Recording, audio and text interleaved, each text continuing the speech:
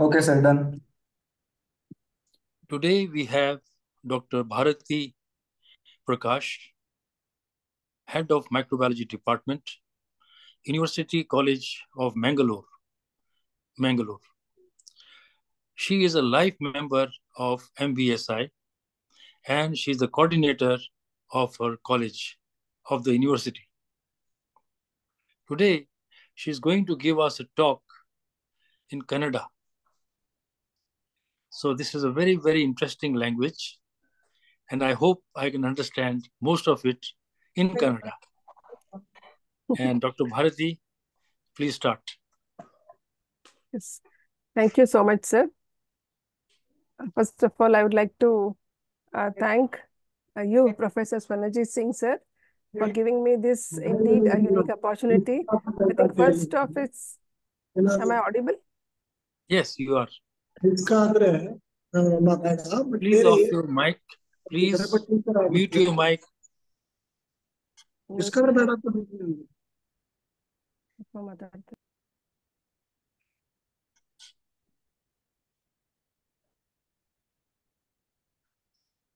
Yes, madam, you can start. And am I audible? Yes, no? Yes, sir. First of all, I would like to thank you for this indeed great opportunity that you have given to speak in my own mother tongue, Kannada. And I'm also thankful to MBSI. This is a platform which made us to connect to each other, and I could meet you. And there are so many such stalwarts in microbiology whom I could know. And it's an initiative of our founder president, our founder, Sir Dr. Arvind Deshmukh, sir, who has brought all microbiologists all over the India all together. And there are many such branches in other countries also. So without much delay, I would like to start. So thanking you both pioneers, I will start my talk. This is like, I have seen, sir, you have taken some more world of microbes, and about this there are many talks. So I selected this topic as research in basic science, but I will be talking more about microbiology and biotechnology. So I think I should start with Kannada now. Yes. Yeah. So ಎಲ್ಲರಿಗೂ ನಮಸ್ಕಾರ. ನಮಗೆ ಗೊತ್ತಿದ್ದ ಹಾಗೆ ಮೈಕ್ರೋಬಯಾಲಜಿಗೆ ನಾವು ಸೂಕ್ಷ್ಮಾಣು ಜೀವಶಾಸ್ತ್ರ ಅಂತ ಹೇಳ್ತೀವಿ. ಸೂಕ್ಷ್ಮಾಣು ಜೀವಶಾಸ್ತ್ರ ಇದು ಒಂದು ಬಯಾಲಜಿದು ಒಂದು ಬ್ರಾಂಚ್ ಅಂತ ಹೇಳ್ಬೋದು. ಇದರಲ್ಲಿ ಹೇಳಿದಾಗೆ ಎಲ್ಲ ನಾವು ಸೂಕ್ಷ್ಮಾಣುಗಳನ್ನ ನಾವು ಕಲಿತಾ ಹೋಗ್ತಾ ಇದ್ದೀವಿ. ಒಂದೊಂದೇ ತುಂಬಾ ಹೇಳಿದ್ರೆ ಅದೊಂದು ದೊಡ್ಡ ಜಗತ್ತೇ ಉಂಟು.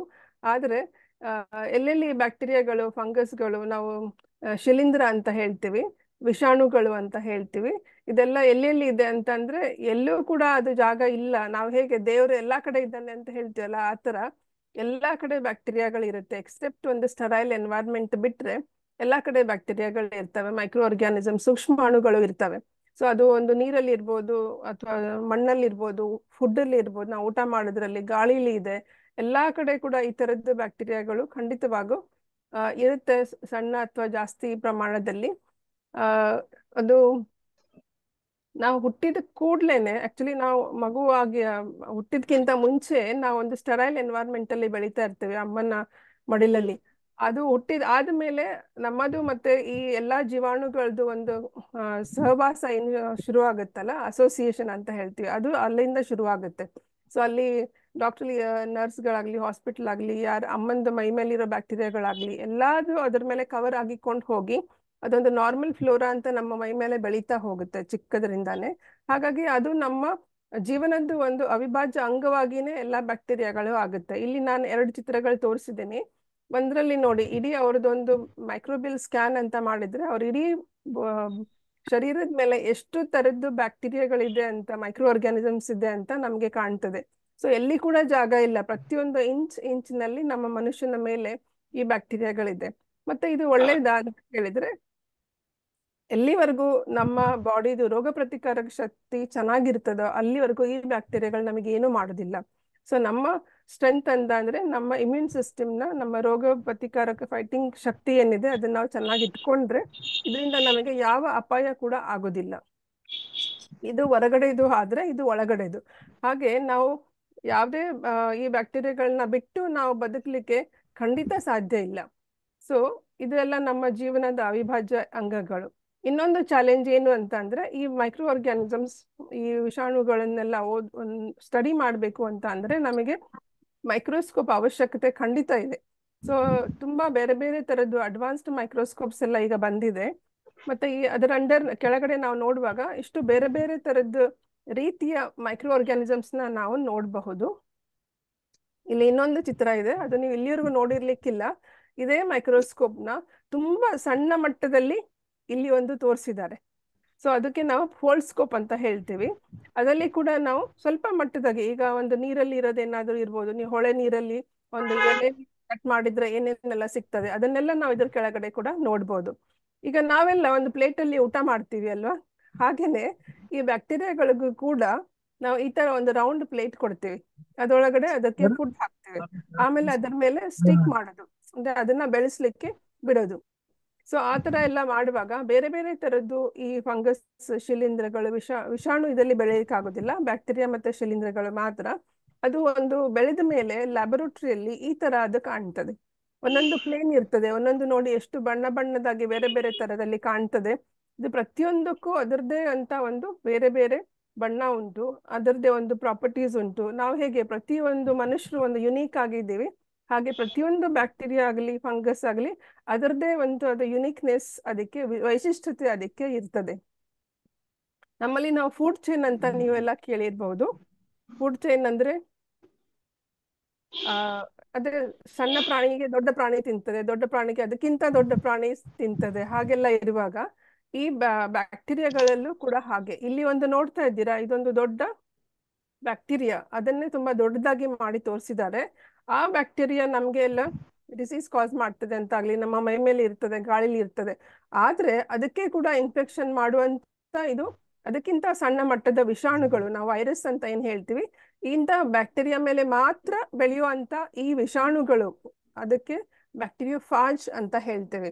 ಸೊ ಈ ಬ್ಯಾಕ್ಟೀರಿಯೋಫಾಜ್ಗಳು ತುಂಬಾ ಮಟ್ಟಿನಲ್ಲಿ ಹೀಗೆ ಬಂದು ಅಟ್ಯಾಕ್ ಮಾಡಿ ಆ ಬ್ಯಾಕ್ಟೀರಿಯನ್ನ ಸಾಯಿಸ್ಲಿಕ್ಕೆ ಸಾಧ್ಯ ಆಗುತ್ತೆ.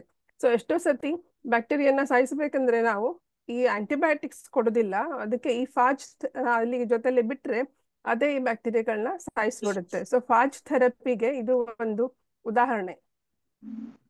ನಮ್ಮ ದಿನನಿತ್ಯ ಜೀವನದಲ್ಲಿ ಎಷ್ಟೋ ಕಡೆ ನಾವು ಈ ಮೈಕ್ರೋ ಆರ್ಗ್ಯಾನಿಸಮ್ಸ್ನ ನಮ್ಗೆ ಕಾಣುದಿಲ್ಲ ಕಣ್ಣಿಗೆ, ಆದ್ರೆ ಅದು ನಮ್ಮ ಇಡೀ ಮೈ ಮೇಲೆ ಇದೆ ಅಂತ ನಾನು ಈಗ ತಾನೇ ಹೇಳಿದೆ. ಅದರಲ್ಲಿ ಬಾಯಿ ಒಂದು ವೈಶಿಷ್ಟ್ಯವಾಗಿರೋ ಜಾಗ, ಅದರದ್ದು ಅನಾಟಮಿಕಲ್ ಸ್ಟ್ರಕ್ಚರ್ ಎಷ್ಟು ಚೆನ್ನಾಗಿದೆ ಅಂತಂದ್ರೆ ನಮ್ಮ ಈ ವಿಷಾಣುಗಳು ಬ್ಯಾಕ್ಟೀರಿಯಾಗಳು ಬೆಳಿಲಿಕ್ಕೆ ತುಂಬಾ ಒಳ್ಳೆ ಇದು. ಅಲ್ಲಿ ಫುಡ್ ಇರ್ತದೆ, ಬೇರೆ ಬೇರೆ ತರದ್ದು ಕ್ರಿವೈಸಿಸ್ ಇದೆ, ಅಲ್ಲಿ ಆ ಚಿಕ್ಕ ಚಿಕ್ಕ ಜಾಗದಲ್ಲಿ ಹೋಗಿ ಆ ಬ್ಯಾಕ್ಟೀರಿಯಾಗಳಿಗೆ ಅಡಿಗೆ ಕೂತ್ಕೊಳ್ಳಿಕ್ಕೆ ತುಂಬಾ ಸಹಾಯ ಮಾಡುತ್ತೆ. ಮತ್ತೆ ಅದು ಯಾವಾಗ್ಲೂ ಸಲೈವ ಇರೋದ್ರಿಂದ ಮಾಯಿಸ್ಟ್ ಇರುತ್ತೆ, ಯಾವಾಗ್ಲೂ ಫುಡ್ ಪಾರ್ಟಿಕಲ್ಸ್ ಇರೋದ್ರಿಂದ ಅವಾಗ ಯಾವಾಗ್ಲೂ ಊಟ ಸಿಗ್ತಾ ಇರುತ್ತೆ. ರಾತ್ರಿ ಇಡೀ ಬಾಯಿ ಮುಚ್ಕೊಂಡಿರ್ತೀವಿ, ಸೊ ಅದಕ್ಕೆ ಒಳ್ಳೆ ಇನ್ಕ್ಯುಬೇಷನ್ ಆಗಿ ತುಂಬಾ ರೀತಿಯಲ್ಲಿ ಅವಕ್ಕೆ ಬೆಳಿಲಿಕ್ಕೆ ಸಾಧ್ಯ ಆಗುತ್ತೆ. ನಾವು ಬ್ರಷ್ ಮಾಡ್ತೀವಿ ಬೆಳಿಗ್ಗೆ ಎದ್ದ ಕೂಡಲೇ, ಮಾಡಿ 5 ನಿಮಿಷದಲ್ಲಿ ನಮ್ಮ ಹಲ್ಲಿನ ಮೇಲೆ, ನಾಲ್ಗೆ ಮೇಲೆ, ಚೀಕ್ಸ್ ಮೇಲೆ ಅದೇ ತರದ್ದು ಬ್ಯಾಕ್ಟೀರಿಯಾ ಮತ್ತೆ ಉತ್ಪತ್ತಿ ಆಗುತ್ತೆ. ಸೊ ಅದು ಒಂದು ರೀಜನರೇಟಿವ್ ಅಂತ ಹೇಳ್ಬೋದು. ಹಾಗೆ ಅದೇ ತರ ಚಿಕ್ಕ ಮಕ್ಕಳಲ್ಲಿ ಬಾಯಲ್ಲಿ ಹಲ್ಲಿರೋದಿಲ್ಲ, ಅವಾಗ ಒಂಥರ ಬರ್ತದೆ. ದೊಡ್ಡವ್ರ ಮಿಲ್ಕ್ ಟೀತ್ಗೆ ಒಂಥರ ಬರ್ತದೆ, ಇನ್ನ ದೊಡ್ಡವರಾಗುವಾಗ ಒಂಥರ, ಪೂರ್ತಿ ಹಲ್ಲು ಬಿದ್ದು ಹೋದ್ಮೇಲೆ ಒಂಥರದ್ದು ಬ್ಯಾಕ್ಟೀರಿಯಾಗಳು ಬರ್ತದೆ.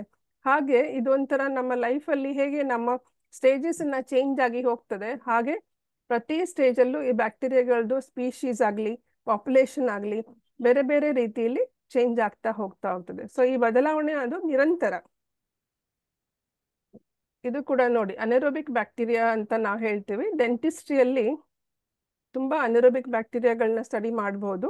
ಅನೆರೋಬಿಕ್ ಅಂದ್ರೆ ಅದು ಬೆಳಿಲಿಕ್ಕೆ ಅದಕ್ಕೆ ಆಕ್ಸಿಜನ್ನೇ ಬೇಡ, ಅದೆಲ್ಲ ಇಂಥ ಡೀಪ್ ಸೈಟ್ಸ್ ಇರ್ತದಲ್ಲ ನಮ್ಮ ಹಲ್ಲಲ್ಲಿ ಆಗಲಿ ಅಥವಾ ಗಮ್ಸ್ ಒಳಗಡೆ ಆಗಲಿ, ಅಲ್ಲೆಲ್ಲ ನಿಮಗೆ ಆಕ್ಸಿಜನ್ ಹೆಚ್ಚು ಹೋಗೋದಿಲ್ಲ. ಆದ್ರೆ ಅವುಗಳಿಗೆ ಅದೇ ಒಂದು ತುಂಬಾ ಒಳ್ಳೆ ಅಟ್ಮಾಸ್ಫಿಯರ್, ಒಂದು ಐಡಿಯಲ್ ಸ್ಪೇಸ್ ಅಂತ ಹೇಳ್ಬೋದು.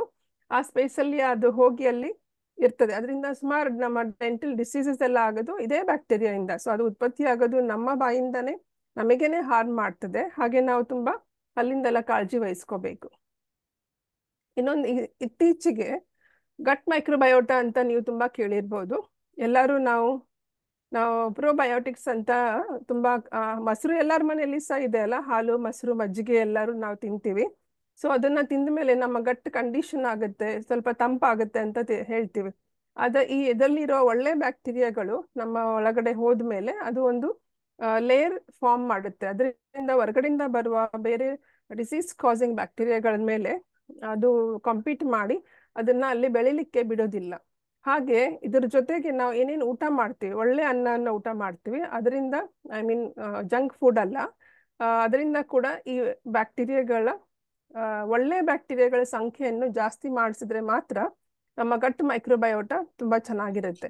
ನಾವು ತುಂಬಾ ದಪ್ಪ ಇರೋರಾಗ್ಲಿ, ಒಬೇಸ್ ಇರೋರೇ ಆಗ್ಲಿ, ಅಥವಾ ಅದು ಮತ್ತೆ ನಮ್ಮ ಬ್ರೈನ್ ಪವರ್ ಒಂದ್ ರೀತಿ ಅದು ಕನೆಕ್ಟ್ ಆಗಿದೆ. ಹಾಗೆ ನಮ್ಮ ಗಟ್ ಮೈಕ್ರೋಬಯೋಟ ಅದು ಪಾಪ್ಯುಲೇಷನ್ ನಾವು ಚೆನ್ನಾಗಿ ಇಟ್ಕೋಬೇಕು. ಅದೇ ತರ ನಿಮಗೆಲ್ಲರಿಗೂ ಗೊತ್ತಿರಬಹುದು, ನಾವು ಬೇರೆ ಬೇರೆ ರೀತಿದು ಮ್ಯೂಸಿಯಂಗಳು ನೋಡಿದ್ದೀವಿ. ಅದೇ ತರ ಮೈಕ್ರೋಬಯಾಲಜಿದು ಮೈಕ್ರೋ ಆರ್ಗ್ಯಾನಿಸಮ್ಸ್ ಅಂದ್ರೆ ಎಲ್ಲಾ ಸೂಕ್ಷ್ಮಾಣುಗಳು, ಅದರಿಂದ ನಮಗೆ ಹ್ಯೂಮನ್ ಮೈಂಡ್ ಅಥವಾ ಮ್ಯಾನ್ಕೈಂಡ್ಗೆ ಏನೆಲ್ಲ ರೀತಿ ಈ ಜೀವಾಣುಗಳು ನಮಗೆ ಉಪಯೋಗಕಾರಿ ಇದ್ದಾವೆ ಅಂತ ಒಂದು ಮ್ಯೂಸಿಯಂ ಆಮ್ಸ್ಟರ್ಡ್ಯಾಮ್ ಅಲ್ಲಿ ಇದೆ. 2019 ನಾನು ಕೂಡ ಅಲ್ಲಿ ಹೋಗಿ ವಿಸಿಟ್ ಮಾಡಿದ್ದೀನಿ. ತುಂಬಾ ಅದ್ಭುತವಾದಂತ ಒಂದು ಮ್ಯೂಸಿಯಂ, ಮೋರ್ ದ್ಯಾನ್ 10 crores ಅಷ್ಟು ಇನ್ವೆಸ್ಟ್ ಮಾಡಿ ಇದನ್ನ ಕಟ್ಟಿದ್ದಾರೆ. ನಿಮಗೆ ಸಾಧ್ಯವಾದ್ರೆ ನೀವು ಗೂಗಲ್ ಅಲ್ಲಿ ಕೂಡ ನೋಡಬಹುದು. ಇದೊಂದು ಮೇಂಟೈನ್ ಮಾಡ್ಲಿಕ್ಕೇನೆ ಸುಮಾರು ದುಡ್ಡು ಬೇಕು, ಬಟ್ ಅದರಲ್ಲಿ ಪ್ರತಿಯೊಂದು first Antony von ಲೆವೆನ್ವಾಕ್ is a pioneer of microscope, ಹಾಗೆ ರಾಬರ್ಟ್ ಕೋಚ್, ಇಂಥದೆಲ್ಲ ಸುಮಾರು ಜನರದ್ದೆಲ್ಲ ಅಲ್ಲಿ ಅವರ ಇನ್ವೆನ್ಷನ್ಸ್ ಎಲ್ಲ ಹಾಕಿ ಅದೊಂದು ಅವ್ರದ್ದೊಂದು ಸ್ಮರಣಕ್ಕೆ ಅಂತ ಒಂದು ಮಾಡಿದ್ದಾರೆ. ತುಂಬಾ ಒಳ್ಳೆ ಮ್ಯೂಸಿಯಂ ಇದು, ನಿಮಗೆ ಸಾಧ್ಯವಾದ್ರೆ ಆದಷ್ಟು ಹೋಗಿ ನೋಡಬಹುದು. So ಮೈಕ್ರೋಪಿಯಾ it's one of the unique microbiology museum in Amsterdam. ನಾವು ಇಲ್ಲಿವರೆಗೂ ನಾನೇನ್ ಮಾಡಿದ್ದೆ, ಜನರಲ್ ಆಗಿ ಒಂದು ಇನ್ಫಾರ್ಮೇಶನ್ ಕೊಡ್ತೀನಿ, like what are the good bacteria, what are the bad bacteria. Usually ನಾವೇನ್ ಹೇಳ್ತೀವಿ, ಮೈಕ್ರೋ ಆರ್ಗ್ಯಾನಿಸಮ್ಸ್ ಅಥವಾ ವಿಷಾಣು ಅಂದ ಕೂಡಲೇ ನಾವೆಲ್ಲ ಕೆಟ್ಟದೆ, ಬ್ಯಾಕ್ಟೀರಿಯಾ ಅಂದ್ರೆ it's bad. So that one impression ನಮ್ಗೆಲ್ಲರಿಗೂ ಇದೆ. ಬಟ್ ನೋ, ದ ಫ್ಯಾಕ್ಟ್ ಹಾಗೆ ಇಲ್ಲ. ದೆರ್ ಆರ್ ಮೆನಿ ಬ್ಯಾಕ್ಟೀರಿಯಾಸ್, ತುಂಬಾ ಮೈಕ್ರೋ ಆರ್ಗ್ಯಾನಿಸಮ್ಸ್ ನಮಗೆ ತುಂಬಾ ಒಳ್ಳೇದ್ ಮಾಡೋವಂಥ ತುಂಬಾ ಇದಾವೆ. ಅದರಿಂದಾನೇ ಈ ಸಬ್ಜೆಕ್ಟ್ ಮೈಕ್ರೋಬಯಾಲಜಿ ಅಂತ ಬಂದಿದೆ. ಅದ್ರ ಜೊತೆಗೆ ಒಂದು ಟೆಕ್ನಾಲಜಿ ಜೊತೆಗೆ ಸೇರಿ ಒಂದು ಬಯೋಟೆಕ್ನಾಲಜಿ ಅಂತ ಒಂದು ಸಬ್ಜೆಕ್ಟ್ ಬಂದಿದೆ. ದಿನನಿತ್ಯ ಪ್ರತಿ ಒಂದು 10 ವರ್ಷದಲ್ಲಿ ಹೊಸ ಹೊಸ ಒಂದು ಫೀಲ್ಡ್ ಇವಾಲ್ವ್ ಆಗ್ತಾ ಇದೆ. ಇದು ನಮ್ಮ it's a beauty of science, that every 10 years new avenues are coming. So ಮುಂಚೆ ಎಲ್ಲ ಬರೀ ಬಯಾಲಜಿ ಇತ್ತು, ಈಗ ಮೈಕ್ರೋಬಯಾಲಜಿ ಬಂತು, ಮತ್ತೆ ಈಗ ಬಯೋಟೆಕ್ನಾಲಜಿ ಆಯ್ತು. ನೆಕ್ಸ್ಟ್ ಬರುವಾಗ ಆ ಬಯೋಟೆಕ್ನಾಲಜಿನಲ್ಲಿ ಎಷ್ಟೊಂದು ಬ್ರಾಂಚಸ್ ಇದೆ ನೋಡಿ. ಯಾವುದೆಲ್ಲ ನಾವು ಅಗ್ರಿಕಲ್ಚರಲ್ಲಿ ಯೂಸ್ ಮಾಡ್ತೀವಿ ಅದು green biotechnology, red biotechnology is in pharma, ಮತ್ತೆ ವೈಟ್ ಈಸ್ ಡೈರಿ ಮೈಕ್ರೋಬಯಾಲಜಿ. ಹಾಗೆ ಮರೈನ್ ಅಂದ್ರೆ ಅಕ್ವಾಟಿಕ್ ಅಂಡ್ ಮರೈನ್ ನಾವು ಬ್ಲೂ ಅಂತ ಹೇಳ್ತೀವಿ.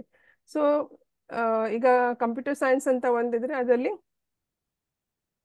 ಕಂಪ್ಯೂಟೇಷನಲ್ ಬಯಾಲಜಿ, ಬಯೋಇನ್ಫಾರ್ಮ್ಯಾಟಿಕ್ಸ್ ಅಂತ ಬರ್ತಾ ಇದೆ. ಸೊ ಇಷ್ಟು ಟೆಕ್ನಿಕ್ಸ್ ಎಲ್ಲ, ನಾಲೆಜ್ ಎಲ್ಲ ಎಷ್ಟು ಅಡ್ವಾನ್ಸ್ ಆಗಿ ಬರ್ತಾ ಇದೆ ಅಂತ ಅಂದ್ರೆ ನಮಗೆ ಅದನ್ನ ತಿಳ್ಕೊಳ್ಳೋಷ್ಟೊತ್ತಿಗೆ ಇನ್ನೊಂದು ಹೊಸದು ಬಂದಾಗಿರ್ತದೆ. ಸೊ ಇದು ಒಂದು ಸ್ಲೈಡ್ ಅಲ್ಲಿ ನಾನು ನಿಮಗೆ ಒಂದು ತೋರಿಸ್ತೀನಿ, ಎಷ್ಟು ಬ್ಯಾಕ್ಟೀರಿಯಿಂದ ನಮ್ಮ ದಿನನಿತ್ಯ ಜೀವನದಲ್ಲಿ ನಾವು ಯಾವ ರೀತಿ ಅದರದ ಉಪಯೋಗಗಳು ಇವೆ ಅಂತ ನಾನು ಒಂದು ಸ್ವಲ್ಪ ತುಂಬಾ ಇದೆ, ಸ್ವಲ್ಪ ಉದಾಹರಣೆಗಳು ಇಲ್ಲಿ ಹೇಳ್ತೇನೆ. ಇಲ್ಲಿ ನೋಡಿ, ಇದು ತುಲಿಪ್ ಹೂವು, ಅದಕ್ಕೆ ತುಂಬಾ ಡಿಮಾಂಡ್ ಇದೆ ಇಂಟರ್ನ್ಯಾಷನಲ್ ಮಾರ್ಕೆಟ್ ಅಲ್ಲಿ ಕೂಡ. ನಮ್ಮ ಕಾಶ್ಮೀರಲ್ಲಿ ಎಲ್ಲ ತುಂಬಾ ಬೆಳೀತಾರೆ. ಅದರದ್ದು ಪ್ಲೇನ್ ಹೂವು ಇದ್ರೆ ಒಂದೇ ಕಲರ್ ಅಲ್ಲಿ ಇರ್ತದೆ, ಆದ್ರೆ ಅದಕ್ಕೆ ವೈರಲ್ ಇನ್ಫೆಕ್ಷನ್ ಆದ್ರೆ ತುಂಬಾ ಫಿಲ್ಸ್ ಬರ್ತದೆ, ಅದು ತುಂಬಾ ಮಲ್ಟಿ ಕಲರ್ ಆಗಿ ಕಾಣ್ತದೆ. ಸೊ ಜನ ಇದಕ್ಕಿಂತ ಹೆಚ್ಚು ಇದಕ್ಕೆ ಪ್ರಿಫರ್ ಮಾಡ್ತಾರೆ. ಸೊ ಅದಕ್ಕೆ ಮಾರ್ಕೆಟ್ ವ್ಯಾಲ್ಯೂ ಜಾಸ್ತಿ ಇದೆ. ಹಾಗಾಗಿ ಇದು ಆ ಒಂದು ಹೂವಿಗೆ ಅದು ಒಂದು ರೋಗ ಅಂತ ಇದ್ರೂ ಕೂಡ ಅದರಿಂದ ಬರೋ ಒಂದು ಕಲರ್ಫುಲ್ ಡಿಸ್ಪ್ಲೇ ಏನಿದೆ, ಅದರಿಂದ ಅದಕ್ಕೆ ತುಂಬಾ ಮೆಚ್ಚುಗೆ ಇದೆ, ಮತ್ತೆ ತುಂಬಾ ಡಿಮಾಂಡ್ ಕೂಡ ಇದೆ. ಹಾಗೆ ನೋಡಿ, ಯೋಗರ್ಟ್ ಅಂತ ನಾವು ಈಗೆಲ್ಲ ಮಾರ್ಕೆಟ್ ಅಲ್ಲಿ ತುಂಬಾ ಬೇರೆ ಬೇರೆ ತರದಿದೆ, ಯಾಕುಲ್ಟ್, ಪ್ರೋಬಯೋ ಹಾಗೆ ಎಲ್ಲ. ಅದರಲ್ಲಿ ಇರುವ ಈ ಲ್ಯಾಕ್ಟೋಬ್ಯಾಸಿಲಸ್ ಅಂತ ಏನಿದೆ ಅದು ನಮ್ ಗಟ್ಟಿನ ಕಂಡೀಷನ್ ಮಾಡುತ್ತೆ. ಹಾಗೆ ತುಂಬಾ ಫರ್ಮೆಂಟೆಡ್ ಫುಡ್ಸ್ ಇದೆ, ಅದರದ್ದೆಲ್ಲ ಒಂದು ಟೆಕ್ನಾಲಜಿ ಬೇರೆನೆ ಇದೆ, ಫುಡ್ ಫರ್ಮೆಂಟೇಷನ್ ಅಥವಾ ಫುಡ್ ಮೈಕ್ರೋಬಯಾಲಜಿ ಅಂತ ಬೇರೆನೆ ಉಂಟು. ಹಾಗೆ ಇದು ಒಂದು ಬೊಟಾಕ್ಸ್ ಅಂತ ನೀವು ಕೇಳಿರ್ಬೋದು. ತುಂಬಾ film ಸ್ಟಾರ್ಸ್ಗಳು and many people who ಯಾರಿಗೆಲ್ಲ ತುಂಬಾ ಚೆನ್ನಾಗಿ ಕಾಣ್ಬೇಕು, ಮುಖದ ಮೇಲಿರೋ ರಿಂಕಲ್ಸ್ ಎಲ್ಲ ಹೋಗ್ಬೇಕು ಅಂತ ಏನ್ ಹೇಳ್ತೀವಿ, ಅವರು ಈ ತರ ಮೈಕ್ರೋ ಇಂಜೆಕ್ಷನ್ ಇಂದ ಎಲ್ಲೆಲ್ಲಿ ರಿಂಕಲ್ಸ್ ಇದೆ ಅಲ್ಲೆಲ್ಲ ಫಿಲ್ಲರ್ಸ್ ಅಂತ ಹಾಕ್ತಾರೆ. ಫಿಲ್ಲರ್ಸ್ ಅಲ್ಲಿ ಇರೋದು is nothing but ಬಾಟುಲಿನಮ್ toxin. It's a neurotoxin. So it is by Clostridium ಟೆಟಾನಿ which is giving this. Clostridium botulinum is a toxin which is inactivated. So ಈ ತರದ್ದು ಒಂದು ಟ್ರೀಟ್ಮೆಂಟ್ ಕೂಡ ಸಾಧ್ಯ ಆಗೋದು ಈ ಬ್ಯಾಕ್ಟೀರಿಯಾ ಇಂದ ಕೂಡ. ಸೊ ಈ ಒಂದು ಅನೆರೋಬಿಕ್ ಬ್ಯಾಕ್ಟೀರಿಯಾ, ಸ್ಪೋರ್ ಫಾರ್ಮಿಂಗ್ ಬ್ಯಾಕ್ಟೀರಿಯಾ ಎಲ್ಲಾ ಕಡೆ ಇದೆ. ಅದರಲ್ಲಿ ಒಂದು ನ್ಯೂರೋಟಾಕ್ಸಿನ್ ಪ್ರೊಡ್ಯೂಸ್ ಮಾಡೋ ಒಂದು ಶಕ್ತಿ ಏನಿದೆ, ಆ ಟಾಕ್ಸಿನ್ ನ ಐಸೋಲೇಟ್ ಮಾಡಿ, ಇನ್ಆಕ್ಟಿವೇಟ್ ಮಾಡಿ, ತುಂಬಾ ಮೈಕ್ರೋ ಡೋಸೇಜಸ್ ಅಲ್ಲಿ ಈ ನಾವೆಲ್ಲ ಇವತ್ತು ಡರ್ಮಟೊಲಜಿ ಏನಿದೆಯಲ್ಲ, ದಟ್ ಆಸ್ಥೆಟಿಕ್ಸ್ ಈಸ್ ತುಂಬಾ ಇಂಪ್ರೂವ್ ಆಗಿದೆ ಈ ಒಂದು ಬೋಟಾಕ್ಸ್ ಇಂಜೆಕ್ಷನ್ ಇಂದ. ಅಂದ್ರೆ ಒಂದು ಕೊಟ್ರೆ ಸಾಕಾಗೋದಿಲ್ಲ, ಅದು ಒಂದು 2 months 3 months ಆಗುವಾಗ ತಗೊಂತಾನೆ ಇರಬೇಕು. ಅದ್ರದ್ದು ನೋವು ಎಷ್ಟಿದೆ ಅದಕ್ಕಿಂತ ಅದು ಚಂದ ಕಾಣೋದ್ರಿಂದ ಆ ನೋವೆಲ್ಲ ಮರ್ತು ಹೋಗ್ತೇವೆ ಅಂತ ಕಾಣುತ್ತೆ.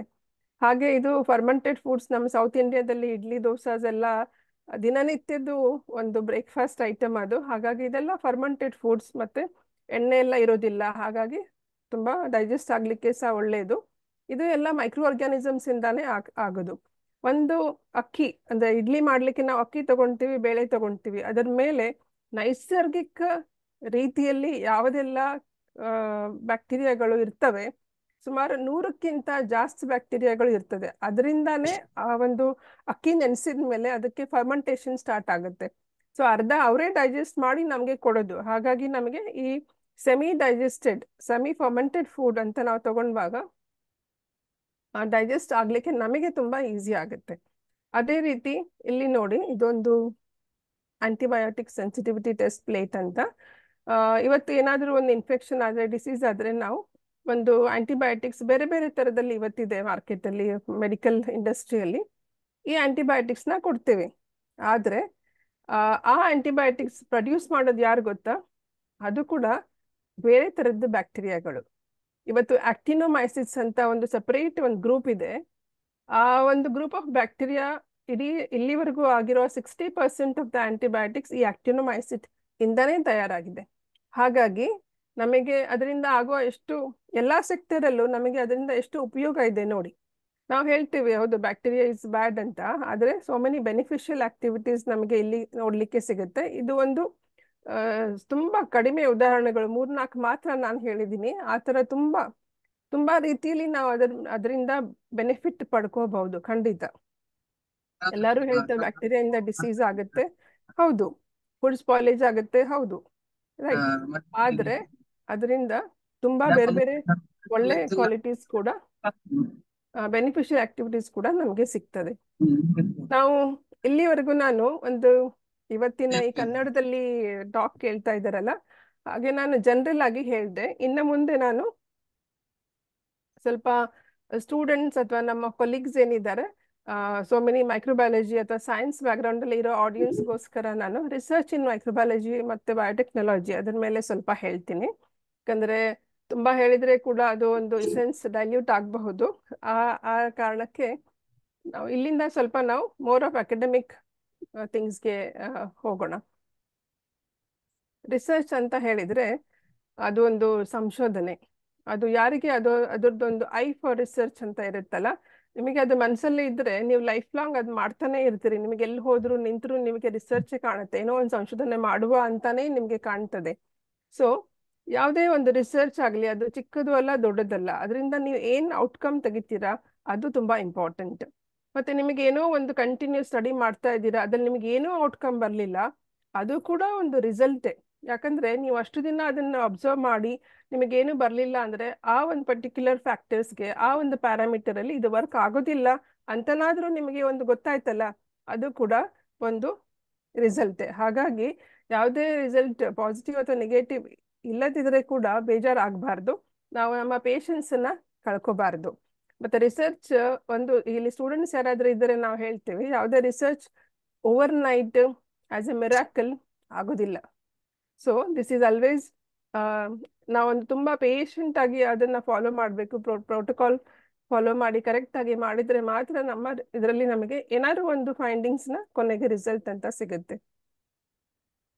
ಈಗ ನಾನು ತುಂಬಾ ನಾವು ಮೈಕ್ರೋಬಯಾಲಜಿ ಅಥವಾ ಬಯೋಟೆಕ್ ಅಲ್ಲಿ ನಾವು ಮಾಡಿದ್ದೀವಿ. ಆದ್ರೆ ನಾನು ತುಂಬಾ ಎಲ್ಲದನ್ನು ಹೇಳಿದ್ರೆ ಅದು ಜನರಲ್ ಆಡಿಯನ್ಸ್ಗೆ ಅರ್ಥ ಆಗ್ಲಿಕ್ಕಿಲ್ಲ. ಹಾಗಾಗಿ ನಾನು ಒಂದು ಸಿಂಪಲ್ ಎಕ್ಸಾಂಪಲ್ಸ್ ಕೊಟ್ಬಿಟ್ಟು ಅದ್ರದ್ದು ನಾವು ಮಾಡಿದ್ದನ್ನೇ ನಾನು ಹೇಳ್ತೇನೆ. ಈಗ ನಾವು ಎಲ್ಲೋ ಧಾರವಾಡ ಮತ್ತೆ ಬೆಳಗಾಂ ಆಚೆ ಸೈಡ್ ಎಲ್ಲ ಹೋಗುವಾಗ ಅಲ್ಲಿ ತುಂಬಾ ಜನ ಈ ಬಾಳೆಹಣ್ಣಿನ ಸಿಪ್ಪೆ ಇದೆಯಲ್ಲ ಅದನ್ನ ಬೂದಿ ಮಾಡಿ ಮಾಡಿ ಅದ್ರದ್ದು ಬೂದಿ ಏನಿರ್ತದಲ್ಲ ಇದು ಅದರಿಂದ ಆ ಆಶ್ ತಗೊಂಡು ಅವರು ಡ್ಯಾಂಡ್ರಫ್ ಅನ್ನ ಹೋಗ್ಲಾಡಿಸ್ತಾರೆ ಅಂತ ಗೊತ್ತಾಯ್ತು. ಅದು ಜಸ್ಟ್ ಮಾತಾಡುವಾಗ ಹೀಗೆ ಯಾರೋ ಮಾತಾಡ್ತಾ ಇದ್ರು, ಹೀಗೆ ಗೊತ್ತಾಯ್ತು. ಸೊ ನಾವು ಹೇಳಿದ್ವಿ ಓಕೆ, ನಾವು ಯಾಕೆ ಇದನ್ನ ಟ್ರೈ ಮಾಡಬಾರ್ದು ಅಂತ. ಸೊ ನಾವು ಸಹ ಬಂದ್ವಿ, ಒಂದ್ 3-4 ಥರದ್ದು ಇಲ್ಲಿ ಏನೇನೆಲ್ಲ ಬಾಳೆಹಣ್ಣುಗಳು ಸಿಗ್ತದೆ ಅದನ್ನೆಲ್ಲ ತಗೊಂಡು ಇಲ್ಲಿ ನೇಂದ್ರ ಮತ್ತೆ ಕ್ಯಾವೆಂಡಿಶ್ ಮತ್ತೆ ಕದಳಿ ಅಂತದೆಲ್ಲ ತುಂಬಾ ಕಾಮನ್ ವೆರೈಟಿ ಸೌತ್ ಇಂಡಿಯಾದಲ್ಲಿ ಸಿಗುತ್ತೆ, ಮ್ಯಾಂಗ್ಳೂರಲ್ಲಿ. ಅದಲ್ಲಿ ನೋಡುವಾಗ ಸೇಮ್ ಅದೇ ತರ ಸಿಪ್ಪೆ ಎಲ್ಲ ಒಣಗಿಸಿ ನಾವು ಈ ತರ ಆಶ್ ಮಾಡಿ ಈ ಡ್ಯಾಂಡ್ರಫ್ ಮೇಲೆ ಆಂಟಿ ಫಂಗಲ್ ಆಕ್ಟಿವಿಟಿ ನೋಡಿದ್ವಿ. ಸೊ ಅವಾಗ ಆಕ್ಚುಲಿ ಡ್ಯಾಂಡ್ರಫ್ ಅದೊಂಥರ ಫಂಗಲ್ ಇನ್ಫೆಕ್ಷನ್ ಅಂತ ನಮ್ಮ ಸ್ಕ್ಯಾಲ್ಪಿಗೆ. ಸೊ ಈ ತರ ಕೂದಲಿಗೆ ಅಂಟ್ಕೊಂಡಿರುತ್ತೆ. ಸೊ ಇದೆಲ್ಲ ಬೇರೆ ಬೇರೆ ತರದ್ದು ಫಂಗಸ್ ಇಂದ ನಮಗೆ ಈ ತರ ಸ್ಕ್ಯಾಲ್ಪ್ ಹೀಗೆ ಪೌಡ್ರಿ ಆಗಿ ಕಾಣ್ತದೆ. ಯಾರಿಗೆ ಸಹ ಇಷ್ಟ ಆಗೋದಿಲ್ಲ, ತುಂಬಾ ತುರಿಕೆ ಎಲ್ಲ ಇರ್ತದೆ, ಮತ್ತೆ ಅದು ತುಂಬಾ ದಿನವರೆಗೂ ಕೂಡ ಇರ್ತದೆ. ಹಾಗೆ ಇದೊಂಥರ ಇರಿಟೇಷನ್. ಸೊ ಇದರಿಂದ ನಾವು ಮುಕ್ತಿ ಪಡಿಬೇಕಂತ ಅಂದ್ರೆ ಯಾರ ಹತ್ರ ಎಲ್ಲ ಈಗ ರಿಮೋಟ್ ಪ್ಲೇಸಸ್ ಅಲ್ಲಿ ಸಪೋಸ್ ಶಾಂಪೂ ಎಲ್ಲ ಸೋಪ್ ಎಲ್ಲ ಸಿಗೋದಿಲ್ಲ ಅಂತವರು ಕೂಡ ಇದೊಂದು ಸಿಂಪಲ್ ಆಗಿರೋ ಉದಾಹರಣೆಯನ್ನೇ ತಗೊಂಡು ಈ ತರ ಒಂದು ಮನೆಯಲ್ಲೇ ಕೂತು ಒಂದು ಆಶ್ದು ಶಾಂಪೂ ಮಾಡ್ಕೊಂಡು ಯೂಸ್ ಮಾಡಿದ್ರೆ ಇಲ್ಲಿ ನೋಡಿ ಆಂಟಿ ಬ್ಯಾಕ್ಟೀರಿಯಲ್ ಆಕ್ಟಿವಿಟೀಸ್ ಅನ್ನ ಇದೊಂದು ಎಕ್ಸಾಂಪಲ್ ನಾನು ತೋರಿಸಿದ್ದೀನಿ. ಸೊ ಈ ತರ ನಮಗೆ ಆಂಟಿ ಫಂಗಲ್ ಆಕ್ಟಿವಿಟಿ ಸಿಕ್ಕಿದೆ, ಅದೇ ತರ ಆಂಟಿ ಬ್ಯಾಕ್ಟೀರಿಯಲ್ ಕೂಡ ಅದಕ್ಕೆ ಎಫೆಕ್ಟ್ ಇದೆ ಅಂತ ಗೊತ್ತಾಯ್ತು. ಆದ್ರೆ ನಮ್ಮ ಅಬ್ಸರ್ವೇಷನ್ ಏನು ಅಂತ ಅಂದ್ರೆ ಈ ಎಲ್ಲಾ ಟೈಪಿನ ಬಾಳೆಹಣ್ಣಲ್ಲಿ ಕದಳಿ ಬಾಳೆಹಣ್ಣಲ್ಲಿ ನಮಗೆ ಜಾಸ್ತಿ ಝೋನ್ ಆಫ್ ಇನ್ಹಿಬಿಷನ್ ಸಿಕ್ಕಿತು. ಇದರ ಅರ್ಥ ಏನು? ಕದಳಿ ಫಲ ಅಂತ ನಾವು ಪೂಜೆಯಲ್ಲಿ ಕೂಡ ಮೆನ್ಷನ್ ಮಾಡ್ತೀವಿ. ಸೊ ಅದಲ್ಲಿ ಕೂಡ ಹೇಳಿದ ಹಾಗೆ ಈ ಕದಳಿ ಫಲ ಅಂದ್ರೆ ತುಂಬಾ ಅಮಂಗ್ ಬನಾನಾಸ್ ಅದು ತುಂಬಾ ಶ್ರೇಷ್ಠ ಅಂತ. ಹಾಗೆ ಅದು ನಾವು ಸೈಂಟಿಫಿಕಲಿ ಕೂಡ ಪ್ರೂವ್ ಮಾಡಿ ಆಯ್ತು. ಸೊ ಇಂಥ ಚಿಕ್ಕ ಚಿಕ್ಕ ಒಂದು ಉದಾಹರಣೆಗಳು ಕೂಡ ನಾವು ತಗೊಂಡು ಒಂದು ರಿಸರ್ಚ್ ಅಂತ ಮಾಡ್ಬೋದು, ಬೇಸಿಕ್ ರಿಸರ್ಚ್ ಅಂತ. ಸಿಂಪಲ್ ಎಕ್ಸಾಂಪಲ್ಸ್ ಕೊಟ್ಟಿದ್ದೀನಿ, ನಾನು ತುಂಬಾ ಡೀಟೇಲ್ ಆಗಿ ಫುಲ್ ಸೈಂಟಿಫಿಕ್ಗೆ ಹೋಗಲಿಲ್ಲ. ಆಮೇಲೆ ನಮ್ಮ ಕಾಲೇಜಲ್ಲಿ ಒಂದು ಬಯೋಡೀಸೆಲ್ ಪ್ಲಾಂಟ್ ಮಾಡಬೇಕು, ಮಕ್ಕಳಿಗೆ ಒಂದು ಸ್ಟೂಡೆಂಟ್ಸಿಗೆಲ್ಲ ಒಂದು ಎಂಪ್ಲಾಯ್ಮೆಂಟ್ ಅಪಾರ್ಚುನಿಟೀಸ್ ಆಗಬೇಕು ಅಂತೆಲ್ಲ ಹೇಳಿದ್ರು. ಸೊ ಆ ಟೈಮಲ್ಲಿ ಕೊರೋನಾ ಸಹ ನಡೀತಾ ಇತ್ತು. ನಾವು ಮಕ್ಕಳಿಗೆ ಹೇಳಿದ್ವಿ, ನೀವು ಮಂಗಳೂರಲ್ಲಿರೋ ಎಲ್ಲ ರೆಸ್ಟೋರೆಂಟ್ಸ್, ಎಲ್ಲ ಇಟರೀಸ್, ಎಲ್ಲ ಔಟ್ಲೆಟ್ಸ್, ಫುಡ್ ಔಟ್ಲೆಟ್ಸ್ಗೆ ಹೋಗಿ ವಿಸಿಟ್ ಮಾಡಿ ಅಲ್ಲಿ ಕರ್ದಿರೋ ಎಣ್ಣೆಯನ್ನ ಏನ್ ಮಾಡ್ತಾರೆ ಅಂತ ಕೇಳಿ ಅಂತ ಹೇಳಿದ್ರು. ಸೊ ಫೈನಲಿ ನಾವು ರಜೆಯಲ್ಲಿ ಅವ್ರಿಗೆ ಕಳಿಸುವಾಗ 207 ರೆಸ್ಟೋರೆಂಟ್ಸ್ಗೆ ವಿಸಿಟ್ ಮಾಡಿ ಅವರು ಒಂದು ತುಂಬಾ ಅದ್ಭುತವಾದ ರಿಸಲ್ಟ್ ನಮ್ಗೆ ಹೇಳಿದ್ರು. ಎಷ್ಟು ಮಟ್ಟಿಗೆ ಅಂತಂದ್ರೆ ಇದು ನಾವು ಮಾಡ್ಲಿಲ್ಲ ಅಂದ್ರೆ ನಮ್ಗೆ ವಿಷಯ ಗೊತ್ತೇ ಆಗ್ತಿರ್ಲಿಲ್ಲ ಅಂತ ಅನ್ನಿಸ್ಬಿಡ್ತು. ಆ ಮಕ್ಕಳಿಗೆ ಸಹ ಎಷ್ಟು ಖುಷಿಯಿಂದ ಈ ಪ್ರಾಜೆಕ್ಟ್ ಮಾಡಿದ್ದಾರೆ ಅಂದ್ರೆ ಒಬ್ಬೊಬ್ರು ಒಂದೊಂದ್ ಕಡೆ ಎಲ್ಲ ಹೋಗಿ ಅಲ್ಲಿ ನಿಜವಾಗ್ಲೂ ಏನ್ ನಡೀತದೆ ಅಂತ ಎಲ್ಲ ನಮ್ಗೆ ಬಂದು ಹೇಳಿದ್ರು. ಆಕ್ಚುಲಿ ಇದು ಫ್ರೈ ಮಾಡಿರೋ ಎಣ್ಣೆ ಎಲ್ಲ ತಗೊಂಡು ನಾವು vegetarian separate, non vegetarian separate ಅಂತ ನಾವು ಊಟ ಮಾಡುವಾಗ ನೋಡ್ತೀವಿ. ಅಲ್ಲಿ ನೋಡಿದ್ರೆ ಎಲ್ಲ ಎಣ್ಣೆಗಳು ಅಲ್ಲಿಂದ ಇಲ್ಲಿಗೆ ಮಿಕ್ಸ್ ಆಗ್ತಾ ಹೋಗ್ತಾ ಇರ್ತದೆ.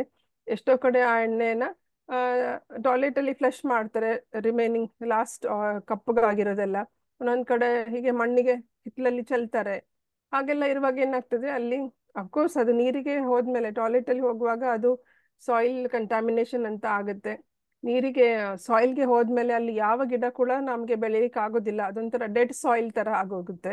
ಸೊ ಅದನ್ನ ಯಾವ ರೀತಿ ನಾವು ಉಪಯೋಗಿಸ್ಬೋದು ಅಂತ ಸುಮಾರು ಕಡೆ ಕೇಳುವಾಗ ಒಬ್ಬೊಬ್ರು ಅದರಿಂದ ಸುಮಾರು ಉಪಯೋಗ ಆಗುವಂತ ರೀತಿಯಲ್ಲಿ ಅದನ್ನ ಬಳಸ್ತಾರೆ. ಅದು ಅಂದ್ರೆ ನಮ್ಮ ಬಯೋಡೀಸೆಲ್ ಮಾಡಿದ್ದಾರೆ. ಆ ಎಣ್ಣೆಯನ್ನ ಉಪಯೋಗಿಸಿ ತಯಾರಿಸಿ ತುಂಬಾ ಜನ ರಿನ್ಯೂಯಬಲ್ ಬಯೋಡೀಸೆಲ್ ಅಂತ ಮಾಡಿದ್ದಾರೆ. ಹಾಗೆ ಫೀಡ್ ಅದರದ್ದು ಏನು ಯೂಸ್ ಮಾಡಿದ್ದಾರೆ ಅದು ಕೂಡ ಒಂದು ಫರ್ಟಿಲೈಸರ್ ಅಂತ ಯೂಸ್ ಮಾಡ್ಬೋದು. ಅದ್ರ ಜೊತೆಗೆ ಗ್ಲಿಸರಾಲ್ ಅದು ತುಂಬಾ ಫಾರ್ಮಾಸ್ಯೂಟಿಕಲ್ ಇಂಡಸ್ಟ್ರಿಯಲ್ಲಿ ಕೂಡ ಯೂಸ್ ಮಾಡ್ತಾರೆ.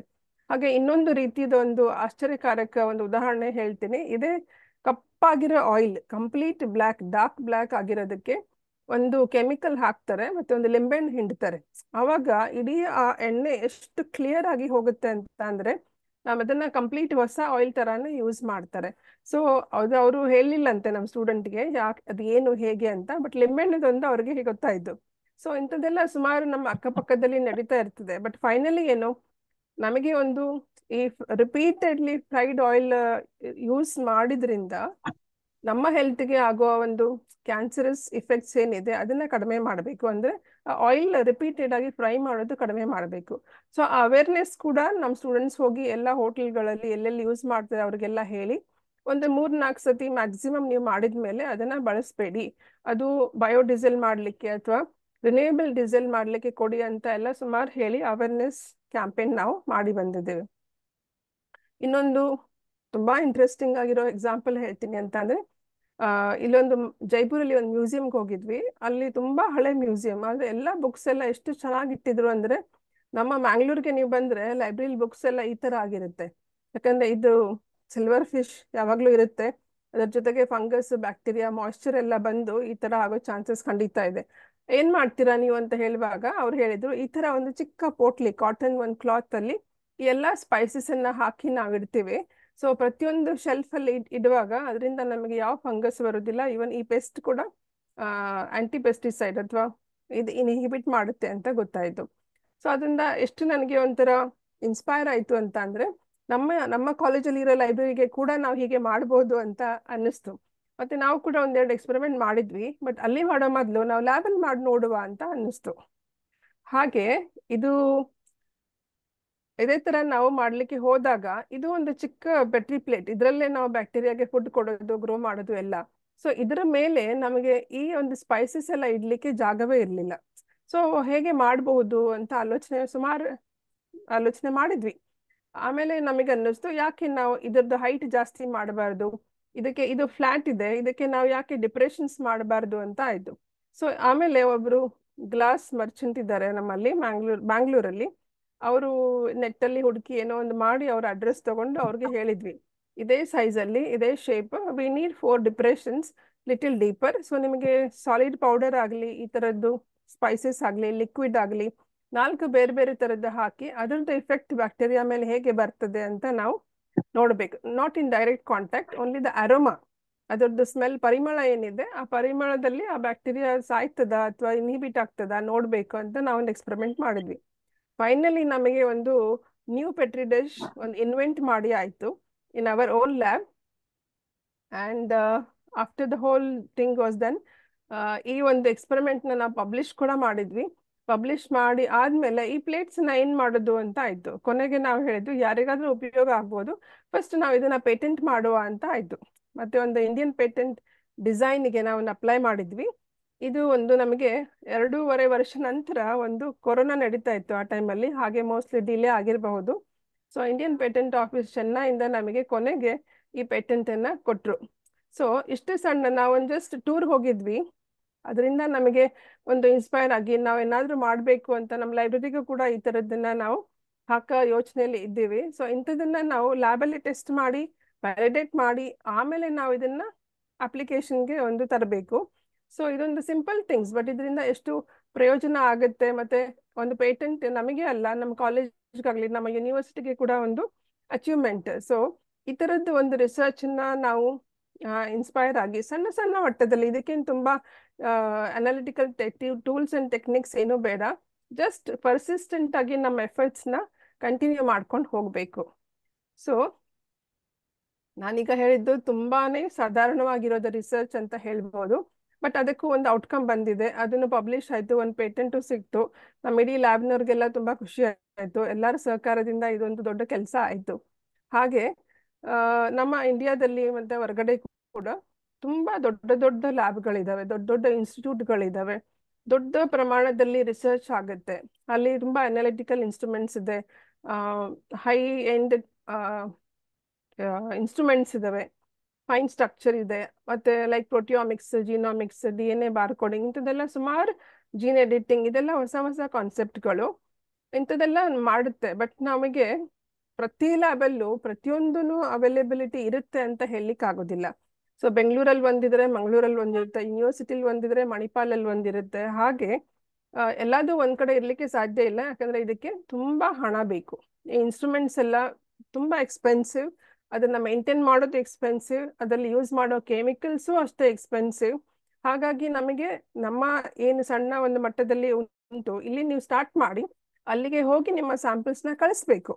ಅಲ್ಲಿಂದ ನೀವು ಅನಾಲಿಸಿಸ್ ಮಾಡ್ಕೊಂಡು ಆ ರಿಸಲ್ಟನ್ನು ನಿಮ್ಮ PhD ಆಗಿರ್ಲಿ ಅಥವಾ ನಿಮ್ಮ ರಿಸರ್ಚ್ಗೆ ಪ್ರಾಜೆಕ್ಟ್ಗೆ ನೀವು ಉಪಯೋಗಿಸ್ಬೋದು. ಹಾಗೆ ರಿಸರ್ಚ್ ಯಾವುದು ಒಬ್ಬರು ಮನುಷ್ಯಂದು ಕೆಲಸ ಅಲ್ಲ, ಖಂಡಿತವಾಗ್ಲೂ ಅಲ್ಲ. ನಿಮಗೆ ಒಂದು ಪೇಷನ್ಸ್ ಬೇಕು, ಮತ್ತೆ ಅದು ಕರೆಕ್ಟಾಗಿ ಮಾಡೋ ರೀತಿ ಗೊತ್ತಿರಬೇಕು.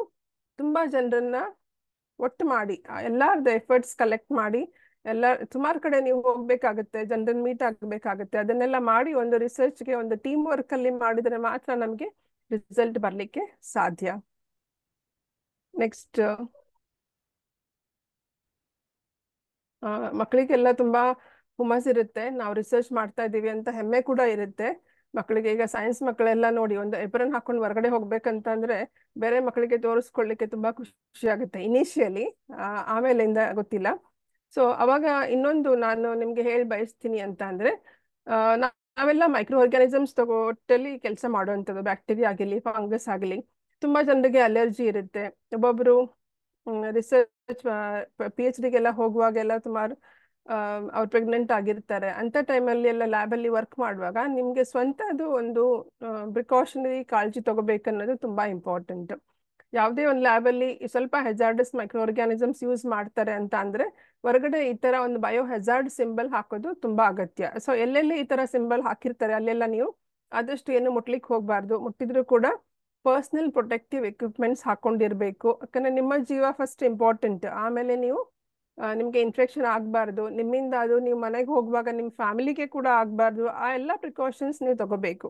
ಯಾಕಂದ್ರೆ ನಮಗೆ ಮೈಕ್ರೋ ಆರ್ಗ್ಯಾನಿಸಮ್ಸ್ ಕಣ್ಣಿಗೆ ಕಾಣೋದಿಲ್ಲ, ಅದೆಲ್ಲ ಎಲ್ಲೆಲ್ಲಿ ಇದ್ರೂ ಕೂಡ ನಮಗೆ ಗೊತ್ತಾಗೋದಿಲ್ಲ. ಸೊ ಆ ರೀತಿ ಇದ್ದ ಕಾರಣ ನಾವು ಎಲ್ಲಾ ಕಡೆನೂ ಅದು ಇದೆ ಅಂತ ಭಾವಿಸ್ಕೊಂಡೇನೆ ನಾವು ಕೆಲಸ ಮಾಡಬೇಕು. ಈಗ ಎಲ್ಲಾ ಕಡೆ ಅಂದ್ರೆ ಸೊಫೆಸ್ಟಿಕೇಟೆಡ್ ಲ್ಯಾಬ್ಸ್ ಅಲ್ಲಿ ಎಲ್ಲ ವರ್ಕ್ ಮಾಡಿ, ಲೈಕ್ ಕೊರೋನಾ ಲ್ಯಾಬ್ಸ್ ಆಗಲಿ, ವ್ಯಾಕ್ಸಿನ್ ಪ್ರಿಪರೇಷನ್ ಲ್ಯಾಬ್ಸ್ ಅಂತ ಕಡೆ ಎಲ್ಲ BSL ಲೆವೆಲ್ 1, 2, 3, 4 ಅಂತ ಮೇಂಟೈನ್ ಮಾಡ್ತಾರೆ. ಆ ಫೆಸಿಲಿಟಿ ಎಲ್ಲ ಲ್ಯಾಬಲ್ಲೂ ಇರ್ಲಿಕ್ಕೆ ಸಾಧ್ಯ ಇಲ್ಲ, ಯಾಕಂದ್ರೆ ತುಂಬಾ ಎಕ್ಸ್ಪೆನ್ಸಿವ್ ಎಕ್ಸ್ಪೆರಿಮೆಂಟ್ಸ್. ಹಾಗೆ ಇನ್ ಜನರಲ್ ಈಗ ಸಣ್ಣ ಸಣ್ಣ ಒಂದು ಎಕ್ಸ್ಪೆರಿಮೆಂಟ್ ಮಾಡುವಾಗ ಕೂಡ ನಿಮಗೆ ಇಥಿಲಿಯಂ ಬ್ರೊಮೈಡ್ ಆಗಿರಲಿ, ನ್ಯಾನೋ ಮಟೀರಿಯಲ್ಸ್, ನ್ಯಾನೋ ಪಾರ್ಟಿಕಲ್ಸ್ ಆಗಿರಲಿ, UV ರೇಡಿಯೇಷನ್ಸ್ ಕೂಡ ಲಾಂಗ್ ಟರ್ಮ್ ಎಕ್ಸ್ಪೋಜರ್ ಒಳ್ಳೇದಲ್ಲ. ಸೊ ಈ ಎಲ್ಲಾ ತರದ್ದು ಕೂಡ ನೀವು ಪ್ರಿಕಾಷನ್ಸ್ ತಗೋಬೇಕಾಗತ್ತೆ. ಎಸ್ಪೆಷಲಿ ಲೇಡೀಸ್ ಯಾರು ಪ್ರೆಗ್ನೆಂಟ್ ಇದ್ರೆ ಎಲ್ಲ ಇಂಥದ್ರಲ್ಲಿಂದ ಆದಷ್ಟು ಜಾಗ್ರತೆ ವಹಿಸ್ಕೊಂಡು ದೂರ ಇರ್ಬೇಕು. ಯಾಕಂದ್ರೆ ಇದರ ರಿಸಲ್ಟ್ಸ್ ಎಲ್ಲ ನಮ್ಗೆ ಈಗ ಗೊತ್ತಾಗೋದಿಲ್ಲ, ಅದು ಆಮೇಲೆ ಗೊತ್ತಾಗೋ ಅಷ್ಟೊತ್ತಿಗೆ ತುಂಬಾ ಅಪಾಯಗಳು ಆಗಿರ್ಲಿಕ್ಕೆ ಸಾಧ್ಯ. ಹಾಗಾಗಿ ರಿಸರ್ಚ್ ಎಷ್ಟೇ ಚೆನ್ನಾಗಿ ನಾವು ಮಾಡ್ಬೇಕಂತ ಇದ್ರೂ ಕೂಡ ಈ ಒಂದು ಪ್ರಿಕಾಷನ್ಸ್ನ ನಾವು ತಗೊಳ್ಳೇಬೇಕಾಗತ್ತೆ. ಎಲ್ಲಾರ್ದು ರಿಸರ್ಚ್ ಮಾಡ್ತಾರೆ, ಎಲ್ಲ ಸಣ್ಣದಾಗ್ಲಿ ದೊಡ್ಡದಾಗ್ಲಿ ಎಲ್ಲರಿಗೂ ಒಂದು ಖುಷಿಯಲ್ಲಿ ಮಾಡಿ ಒಂದು ಡಿಗ್ರಿ ತಗೊಳಕ್ಕಾಗ್ಲಿ ಅಥವಾ ಆಸ್ ಅ ಪ್ಯಾಷನ್ ಆಗಲಿ ಆಸ್ ಅ ಹಾಬಿ ಆಗಲಿ ಮಾಡ್ತಾ ಇರ್ತಾರೆ. ಅದಕ್ಕೆ ಯಾವ ಏಜಿನ ಲಿಮಿಟ್ ಇಲ್ಲ. ಹಾಗೆ ನೀವು ಓದ್ತಾ ಇರುವಾಗಲೇ ಮಾಡಬೇಕು, ರಿಟೈರ್ಡ್ ಆದ್ಮೇಲೆ ಮಾಡಬಾರ್ದು ಅಂತ ಇಲ್ಲ. ಇವರು ನೋಡಿ ಸ್ವರ್ಣಜಿತ್ ಸಿಂಗ್ ಅವರು ರಿಟೈರ್ಡ್ ಆದ್ಮೇಲೆ ಎಷ್ಟು ಆಕ್ಟಿವ್ ಆಗಿದ್ದಾರೆ MBSI ನಲ್ಲಿ ಅಂದ್ರೆ ದಿನನಿತ್ಯ ಅವ್ರದ್ದು ಪೋಸ್ಟ್ ಬರ್ತಾ ಇದ್ದದೆ, ಎಲ್ಲಿ ಹೋದ್ರು ಒಂದು ಹೊಸ ಇದು ಹಾಕ್ತಾರೆ. ಅದೇ ತರ ನಮ್ಮ ಅರವಿಂದ್ ದೇಶ್ಮುಖ್ ಅವರು ಕೂಡ ನಮ್ಮ ಈ MBSI ಸೊಸೈಟಿದು ಅವರು ಫೌಂಡರ್. ರಿಟೈರ್ಡ್ ಆದ್ಮೇಲೆ ಎಷ್ಟು ಕಡೆ ಹೋಗಿ ಒಂದು ಬ್ರಾಂಚ್ ನ ಓಪನ್ ಮಾಡಿದ್ದಾರೆ ಅಂತ ಅಂದ್ರೆ ಅದು ನಿಜವಾಗ್ಲೂ ನಾವು ಸೈನ್ಸ್ಗೆ ಕೊಡುವಂತ ಒಂದು ಕೊಡುಗೆ. ಸೊ ಆ MBSI ಇಂದಾನೇ ನಾವು ಕೂಡ ಇವತ್ತು ಈ ಪ್ಲಾಟ್ಫಾರ್ಮ್ ಅಲ್ಲಿ ಒಬ್ರಿಗೊಬ್ರು ಸೇರಿ ಈಗ ಡಿಸ್ಕಸ್ ಮಾಡ್ತಾ ಇದ್ದೀವಿ. ಸೊ ನಾವೇನೇನೆಲ್ಲ ರಿಸರ್ಚ್ ಮಾಡಿದ್ದೀವಿ ಇತ್ತೀಚೆಗೆ ಒಂದು 2-3 ವರ್ಷದಲ್ಲಿ ಆಗಿರೋ ಪಬ್ಲಿಕೇಶನ್ಸ್ ಎಲ್ಲ ನಾನು ಇಲ್ಲಿ ತೋರಿಸ್ತಾ ಇದ್ದೀನಿ. ಯಾಕಂದ್ರೆ ಯಾವುದೇ ಒಂದು ರಿಸರ್ಚ್ ಮಾಡುವಾಗ ನಮಗೆ ತುಂಬಾ ಒಳ್ಳೆ ಪ್ಲಾನಿಂಗ್ ಇರುತ್ತೆ, ಪ್ರೋಟೋಕಾಲ್ ಫಾಲೋ ಮಾಡ್ತೀವಿ, ತುಂಬಾ ಟೈಮ್ ಎನರ್ಜಿ ಎಲ್ಲ ಹೋಗಿರುತ್ತೆ ಅದೆಲ್ಲ ನಾವು ಸುಮ್ಮನೆ ಒಂದು ರಿಪೋರ್ಟ್ ತರ ಮಾಡಿ ನಮ್ಮ ಕಪಾಟಲ್ಲಿ ವರ್ಷಾನುವರ್ಷ ಇಟ್ಟು ಕೊನೆಗೆ ಬಿಸಾಡೋ ಬದಲು ಫಸ್ಟ್ ಥಿಂಗ್ ನಾವೇನ್ ಮಾಡ್ಬೇಕು ಅಂದ್ರೆ ಪಬ್ಲಿಷ್ ಮಾಡ್ಬೇಕು. ನೀವೊಂದು ಬುಕ್ ಬರೀರಿ, ಒಂದು ಆರ್ಟಿಕಲ್ ಬರೀರಿ, ಒಂದು ಪೇಪರ್ ಬರೀರಿ, ಸಣ್ಣ ಪುಟ್ಟ ಪೇಪರ್ಸ್, ರಿಸರ್ಚ್ ಪೇಪರ್ ಬರೆದು ಜರ್ನಲ್ಗೆ ಸಬ್ಮಿಟ್ ಮಾಡಿ.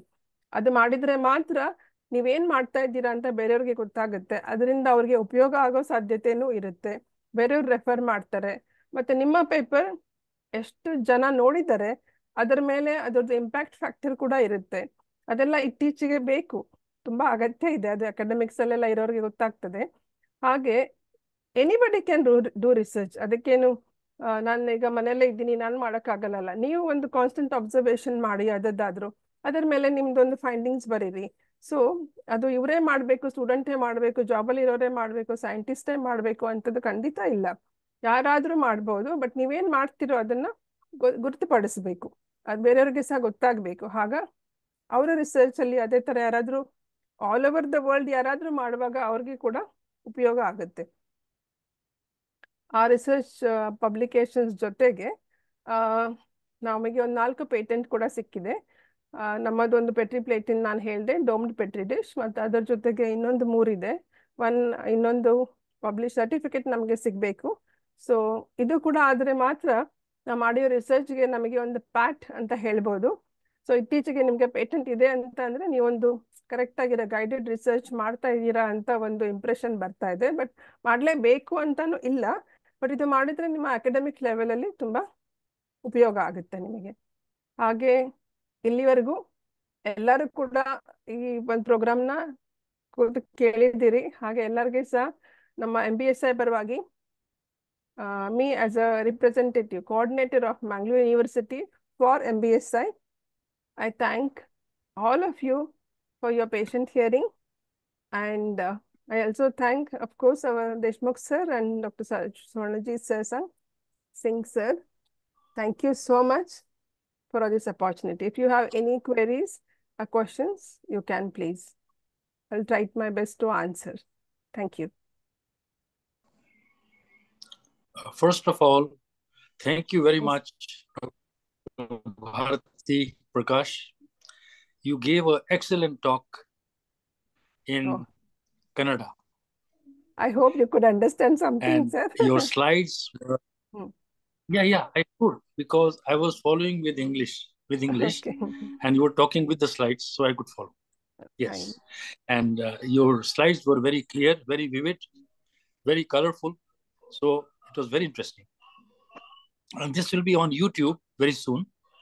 So many people, thousands of people can see your talk. So I congratulate you for the very good talk you gave. Thank you so much, sir. Indeed, a unique opportunity for me too to speak in Kannada. I hope I did my level best. Yes. And one more thing. This was the first talk in Kannada. So that's very nice. Very nice. Okay. Yes. And Thank we are you. celebrating International Women's Day month. So your talk was in the month of International Women's Day. So that's a very good thing. Yes, sir. Your great initiative has made me to come up here. Yes, very good. Very good. We'll invite you again in the future. We'll invite you. Sure, sir. We would like to hear you also. I'll find an opportunity for this. You told me about IDA. So I will prepare a talk on IDA and share with ISI.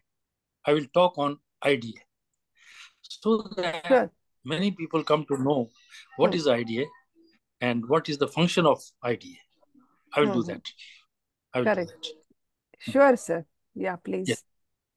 If anybody has got any question, you may ask.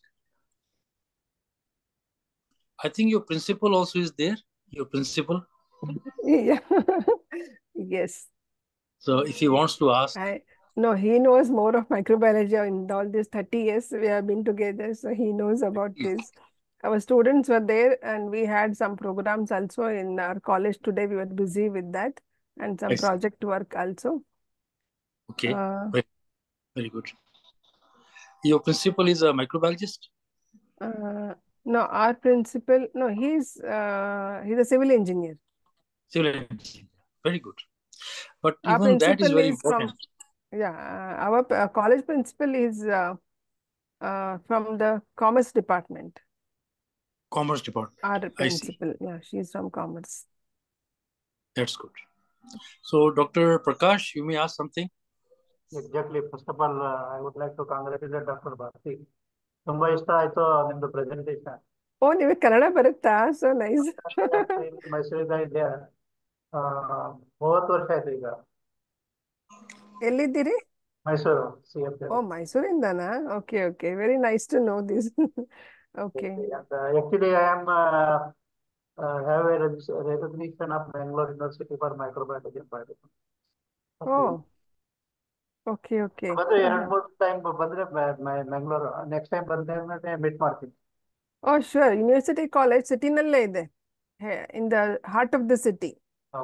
So University College could connect us that way, so we should be very grateful for that. Yes. Just a very for a matter of information, this microbe museum which you were mentioning, right? Microbe Museum. ಮೈಕ್ರೋಪಿಯಾ ಹಾ ಅದು Yeah, you said you visit. Amsterdam ಅಲ್ಲಿ ಇದೆ sir. ಹಾ ಅರ್ಥ ಆಯ್ತಲ್ವಾ? Can you hear ಏನ್ me? ಹೇಳಿ?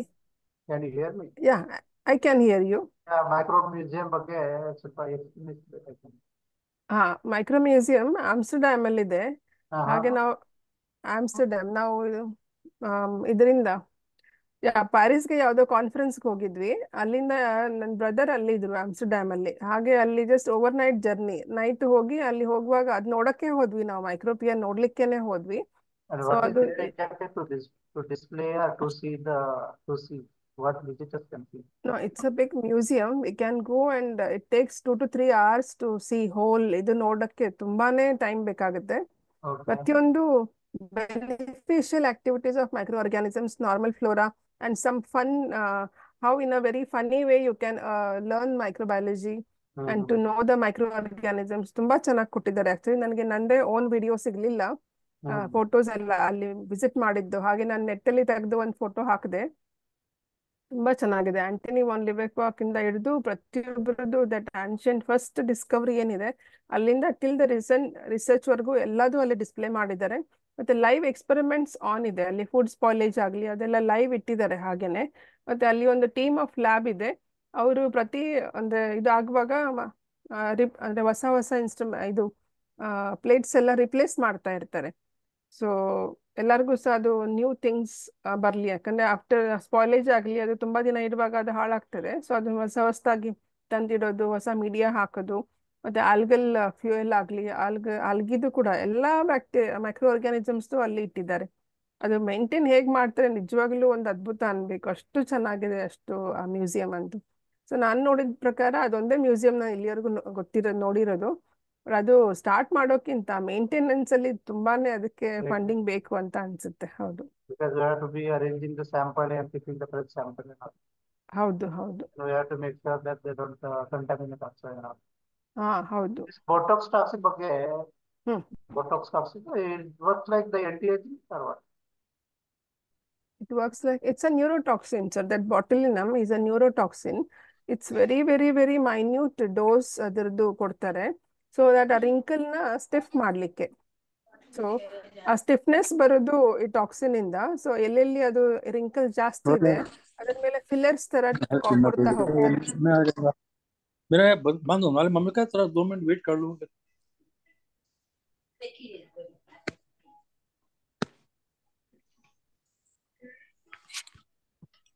Okay, if there is no more question, we can conclude the session. Fine, sir. Madam? Yeah, fine. Once again, I thank you very much for the excellent talk. Thank you, sir. My pleasure. It was a pleasure for me also. Very nice. So you kindly off the meeting. You are the host. Sure. Okay? Okay, Bye. sir. Bye. Thank you, sir. Bye. Thank you.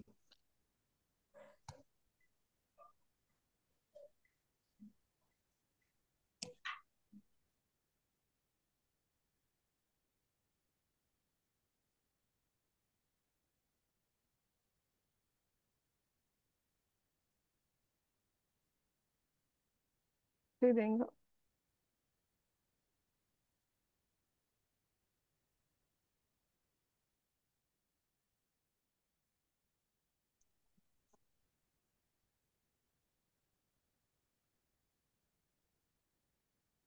End ಮಾಡು.